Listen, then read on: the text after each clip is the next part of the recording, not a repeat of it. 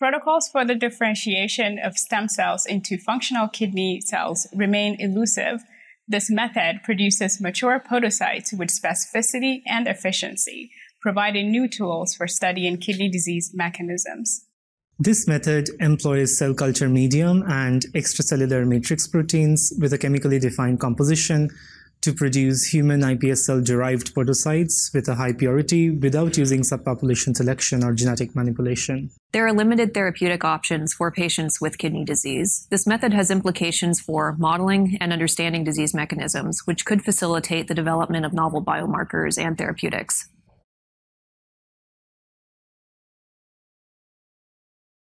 To set up a feeder-free human iPSC culture, aspirate the residual solution of basement membrane matrix 1 from pre-coated plates and wash the wells 3 times with 1 to 2 milliliters per well of warmed basal medium.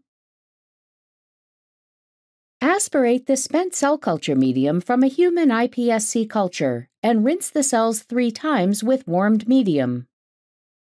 Add 1 milliliter of warm cell detachment solution to each well for a 1-minute incubation at 37 degrees Celsius.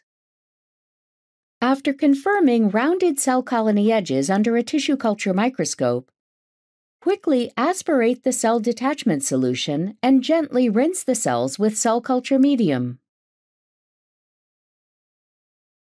Add 3 milliliters of human iPSC culture medium to the human-induced pluripotent stem cells and use a cell lifter to scrape the colonies.